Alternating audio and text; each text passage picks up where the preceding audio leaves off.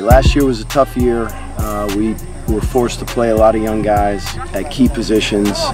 They learned trial by fire. You know, we thought we got a lot better as the season went along. We were more competitive. We got a win near the end, but we were generally a young team.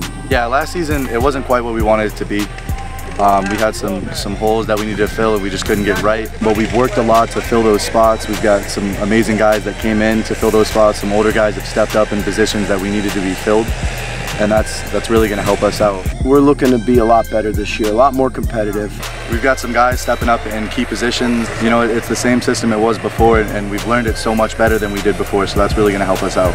Some key players returning are Austin Ryan on the offensive line, first team all-conference, and David Collins, a running back who's a three-year starter for us, who's a very solid player, and our right guard Anthony Davis, who's going to be a sophomore this year. Looks like he could be a really dominant player. And on defense, Christian Perkins, who had 16 plays for loss, is one of our top players, and I think one of the top players in the league. And Jared Zeman, who's going to be our starting middle linebacker, who's definitely a strength. And then also Ryan Grease as a defensive lineman who played very well last year, but it was his first year on the team. So again, we should have improvement from all of those areas, and those guys are definitely the leaders of the team. Jared Zeman, our Mike linebacker, he's going into his third year, and he did really well in camp, and he's shown a lot of improvement. On offense, we have our quarterback in his second year. He's doing a good job. We have David Collins, our running back.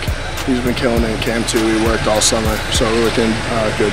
Co-captain Christian Perkins, he's an amazing captain. I think as leaders, you know, we each have several different guys on offense, and for him defense that we go to, that it's kind of like you know, we're the captains for the coaches. We have our lieutenants. So I've got David Collins, Alpha, Matt Kimball, Jake McHugh, you know, a lot of the returners that have come back. Greg Dessar on the offensive line, he's been doing an amazing job. Anthony Davis.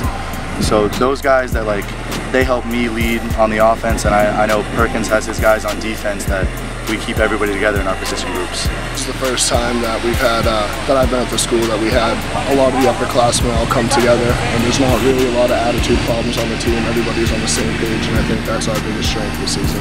The conference is going to be very difficult, but we're trying to go one opponent at a time. So we're really focused on Anna Maria and having that first game, getting off to a good start. You know, we're very excited about the home opener. It's a night game, which is always a great atmosphere here. It's against Anna Maria, which is has been a rival for Becker. So we're expecting a good crowd, an electric atmosphere, and we're hoping to get off to a good start. It's first game of the season under the lights.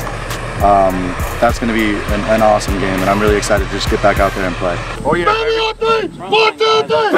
Let's go to work. Let's go to work.